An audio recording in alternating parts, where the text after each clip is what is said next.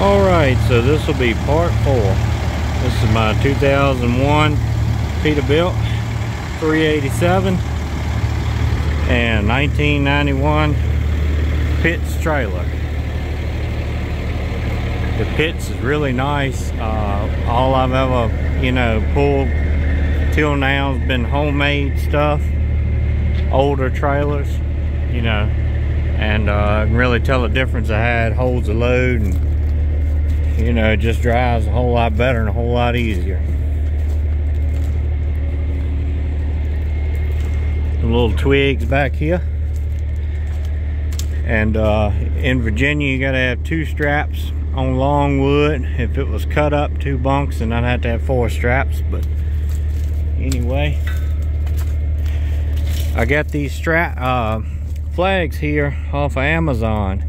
You gotta have flags on the end of these longwood trucks, and I got these on Amazon because they had the reflective on it, and I figured that would just be a better benefit of having that at night.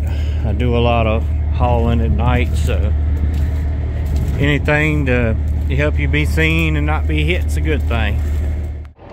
All right, we're gonna be leaving the woods here, headed to the wood yard. Record a little bit of this. When I get to the wood yard, I can't record in there, unfortunately. But here we are.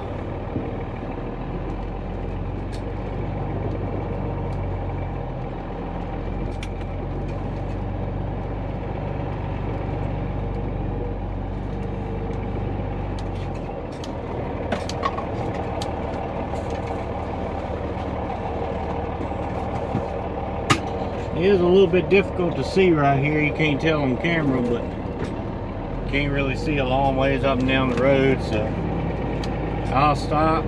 And also I'll put my emergency flashers on where maybe it'll help catch somebody's attention coming up the road when I'm pulling out.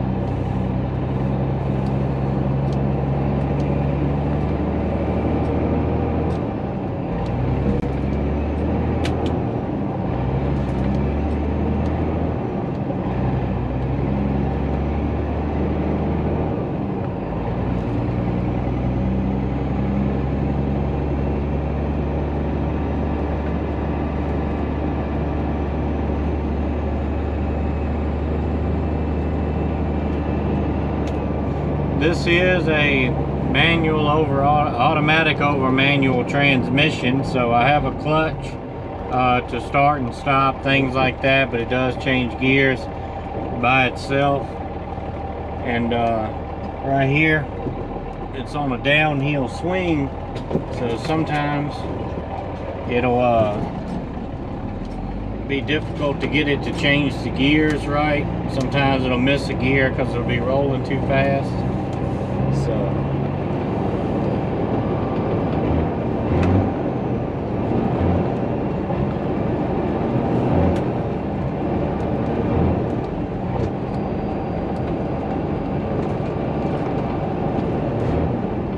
alright, we went pretty smooth that time.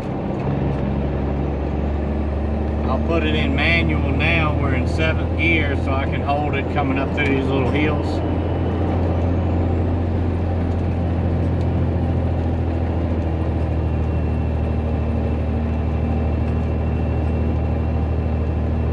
I have noticed it works better with this truck being, like I said, auto like this. Sometimes I need to put it in manual mode to keep it from changing gears, because when you try to run a hill like that, it'll change up into high gear, and then as soon as you hit the hill, it just dies down. So sometimes it works easier just to throw it up in manual mode and kind of control the gears a little bit better yourself.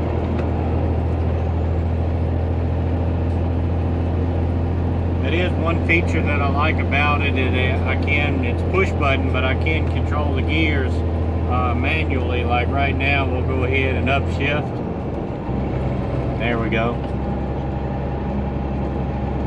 But usually after I get over the bad hills where it pulls so much, I'll just put it back in drive and let it do its own thing from there.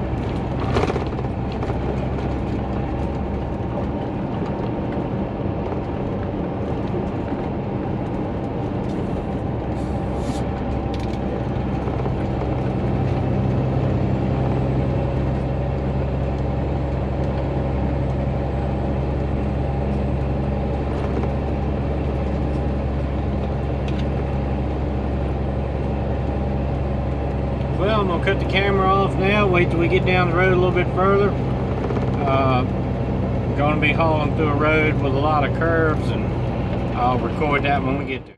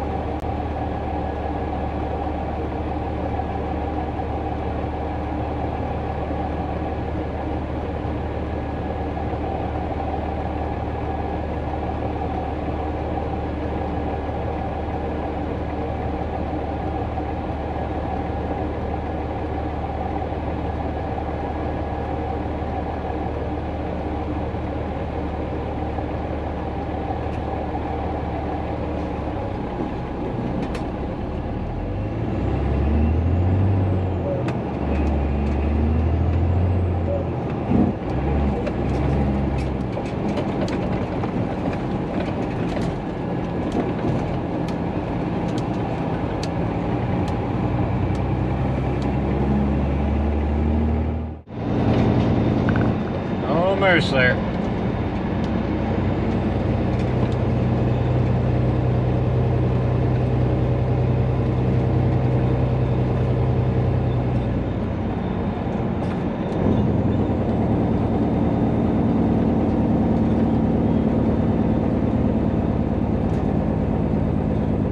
Coming into the Brookneal OSB GP plant. Like I said, I'm gonna have to cut it off here in a minute because I can't record in there, but not quite in there yet.